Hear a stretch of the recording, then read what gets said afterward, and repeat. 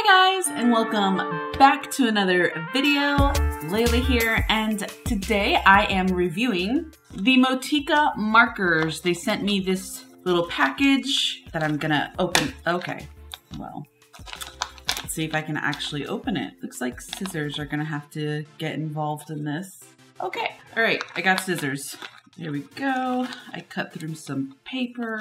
All right, they come in this plastic thing.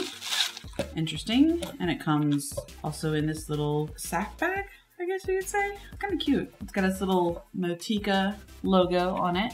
And then here are my markers.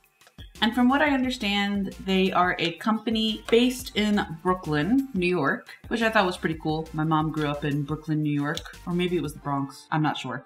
Anyways, it's one of those boroughs. So these are brush markers, which I thought was really cool. We've got our standard chisel nib on one side, and then we've got the brush nib. Oh, that's really nice, actually. Huh.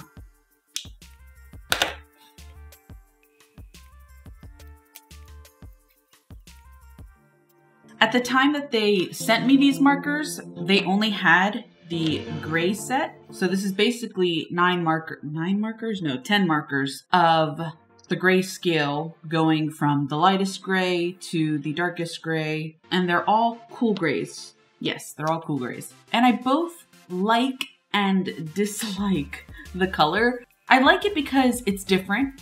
You don't usually see markers in this kind of color. They're usually like gray or sometimes black, mostly white. So definitely this green is extremely different. It definitely sets them apart. At the same time, I look at them and think the military, because it is very much a military green. Kind of looks like mini grenade launchers. Like, anyways, all right.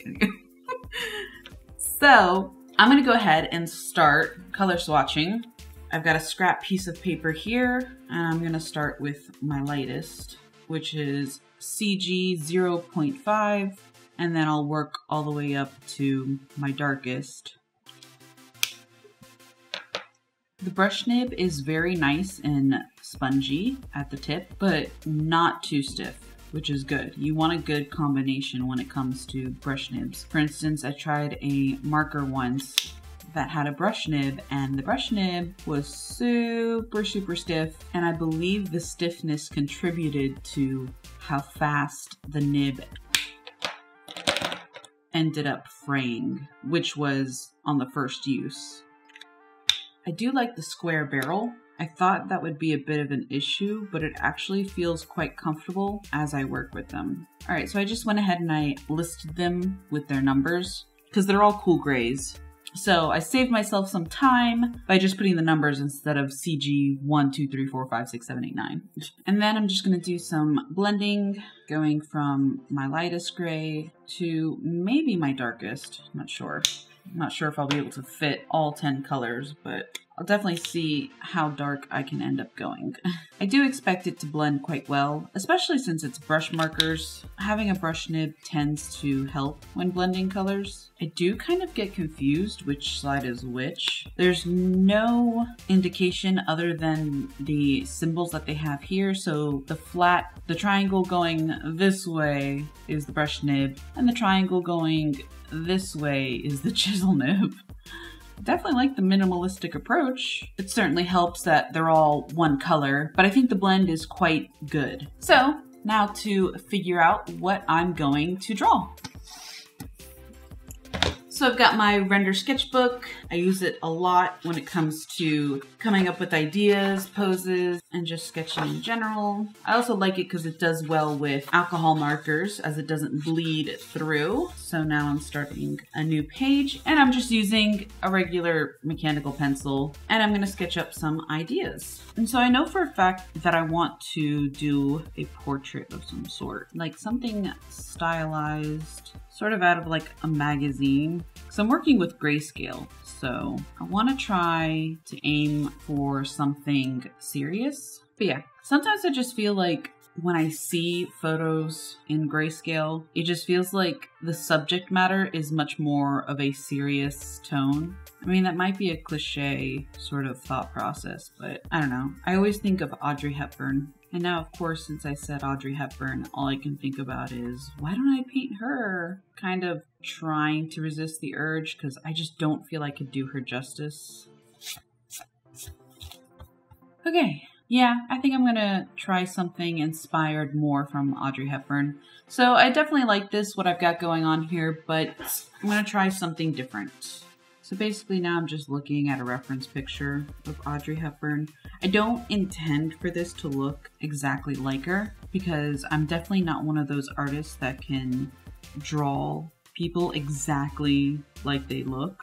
Like, you know when you just see a painting by an artist and they drew like, I don't know, like Brad Pitt or something. And for a minute, you're just like, that's a photo. What are you talking about?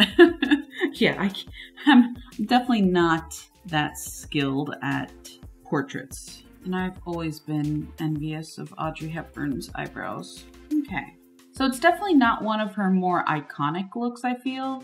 I think when we always think of Audrey Hepburn, we think of Breakfast at Tiffany's or something. But I wanted to go with a more, like, I don't know, serious look. So I think I'm going to go with this. And then basically the real challenge is seeing if I can translate this sketch onto the final piece and hope that it looks just as good. Okay, so as usual, I have this Express It blending card paper in size 8.5 by 11. I'm going to turn it this way. And I'm going to start with my sketch, erase it a little bit, and I haven't decided if I'm going to use the markers right away or if I'm going to ink it, but I will figure that out as soon as I finish the sketch. All right, so far so good. I'm actually pretty satisfied. Certainly made it a little bit bigger than I originally planned, but that seems to be the current trend in my life anyways, so I'm just accepting it. She kind of looks like Lana Del Rey. I mean, not completely, but I'm getting some Lana Del Rey vibes. All right, now I'm going to take my little eraser, roll it up, and pretty much dab off any excess graphite so that it doesn't smear as I'm using the markers, because I think I'm going to go just straight into marker coloring. All right, I'm a little nervous because, as you know, I'm not too crazy about working like this, but I'm really hoping for the end effect to be super nice. The brushes on these markers, though, are really nice. Like, my only frustration is just making sure this comes out well, but so far I have no frustrations over these markers. They're definitely performing very well. The only thing that kind of annoys me is there's quite some squeak, like so. Not the worst thing in the world, but it's there. And I felt like I should mention it just for those who do have issues with squeaky kinds of sounds. Is it weird that doing these eyebrows is actually my favorite part so far? Probably. I'm gonna turn my canvas around just to sort of get nice thin stroke lines for her hair around here. Definitely really liking it. And I'm basically from here on out just gonna give it my own sort of styled spin, just because I can. And just because, like, it has Audrey Hepburn inspiration behind it, but I don't feel it looks exactly like her, so. But I gotta say, I do like how this is turning out. Oh, definitely be careful with how you put the cap back on, because like they're rectangular in a sense, not exactly square. So I keep putting the cap back on, and if I put it on the wrong direction, it doesn't actually close because that's not how it fits. I've had it happen to me like 10 times already.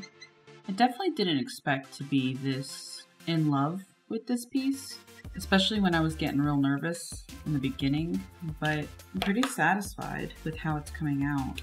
I hardly ever worked in grayscale, simply because I just love color so much. And that's not to say Motika doesn't have colors, they actually do. They just released a 10-piece, I believe, autumn color set. I'm not sure what that means, autumn colors. But anyways, just to say that they do have colors. However, when they sent me this set, by the way, they did send it for free in exchange for an honest review. And when they sent this set, it was the only set that they had. Given that they seem to be a company that's just kind of starting out. And I'm actually really glad I was able to use just grayscale because I honestly would not have thought of making this kind of a piece if I hadn't. If they had sent me colors, I would have been like, all right, we're gonna do our usual piece, and either I would have drawn it digitally or sketched it, and it would have been something more along the lines of what I enjoy doing, which is the anime style kind of stuff. And that's not to say I don't enjoy this, I really do, but I do like to do more fun sort of cartoon styles, just a bit more. But it's nice to do this as a break, like to just kind of show myself, you know, hey, look at what you can accomplish. I don't know. I feel like that sort of thinking plays into the idea that any other type of art isn't real art, and I don't believe in that. And so basically this is my own take on Audrey Hepburn's sweater. It's technically all black, but I want to go for that ribbed sort of sweater effect. I definitely enjoy how easy it is with their nibs to achieve the different sizes of line widths that I want. Usually I have trouble with that with other brands. It's probably just a me thing though. No! So while I was drawing the shading lines, I got a little out of control with my stroke and ended up going outside of the piece. Great, truly amazing of me. Jeez. I've heard that you could simply use a blender marker to erase mistakes, but I'm not so sure. Plus, I don't really have a blender marker on me at the moment, which I know sounds crazy, but I mean, I probably do if I looked hard enough. But I kind of used just the Posca acrylic paint over it, and yeah, I'm just gonna stick with that. And of course, no piece is complete without shinies. And that's that. These markers were really fun to work with. They're like $29.50. I kind of felt like that was a little on the pricier side when I saw them, but I'm glad I've used them because the brush nib is really great quality. I think the inks are very good, and I'm really happy with the piece that I ended up with, and I'm glad that I went with a more realism kind of piece. I feel like it really brings out the idea of seriousness. And I didn't even use my micron pen to ink. I just pretty much went with the markers, and that was that. So if you enjoyed this video, maybe comment, like, and subscribe, and I'll see you next time. Thanks guys. Bye.